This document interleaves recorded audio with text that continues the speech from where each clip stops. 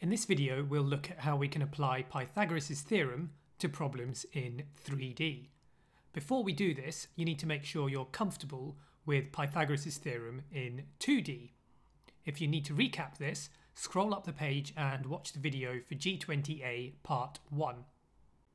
Now, let's check out this question. We have a cuboid, and we need to work out the length of this diagonal here. By the way, by joining opposite vertices in a cuboid like this, you end up getting the longest possible line segment that you can fit into the cuboid. Anyway, to work out this length here, here's what we do. We need to spot two right-angled triangles in here. First of all, we've got triangle EFH, which I'll highlight in yellow. Secondly, we've got triangle AHF, which I'll highlight in green. Now I'm going to turn this 3D problem into a 2D problem by sketching these two triangles out separately. Now these are just sketches, they don't have to be drawn accurately. Let's label these up. EF, that's this length here, which is 5 centimeters. And HE is this length here, that's 12 centimeters. And let's label up the green triangle. We only have this length here, that's AF, which is 4 centimeters. AF is here, so I'm going to label that 4 centimeters. Now remember, what are we looking for? We're looking for the length AH, that's this length here.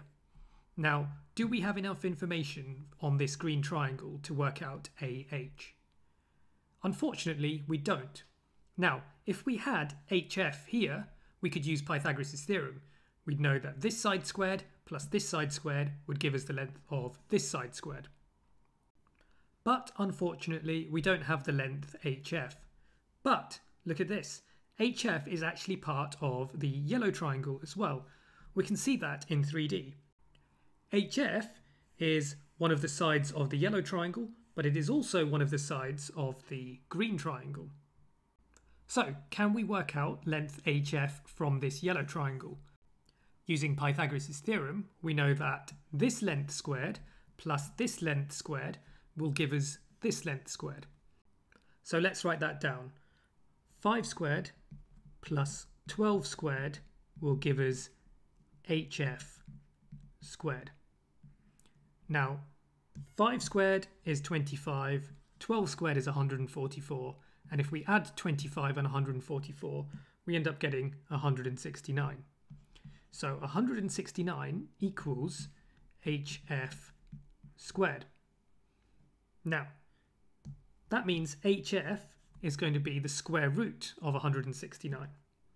So HF is the square root of 169, which is just 13. So this side here is 13 centimeters. So here's what we found. HF, that's 13 centimeters, which means we can label this onto our green triangle. That there is 13 centimeters. Now we can use Pythagoras' theorem with the green triangle to find length AH. We know 4 squared plus 13 squared will give us AH squared. The left-hand side of this equation works out to 16 plus 169, which is 185. So AH squared is 185. And that means AH equals the square root of 185. Now, that's not something we'd be expected to calculate in our heads, but using a calculator, we find AH equals the square root of 185, which is 13.6 to the nearest 0.1 centimetre. So our length here is 13.6 centimetres. Now, there are a couple of shortcuts you can take in this process that I haven't covered in this video.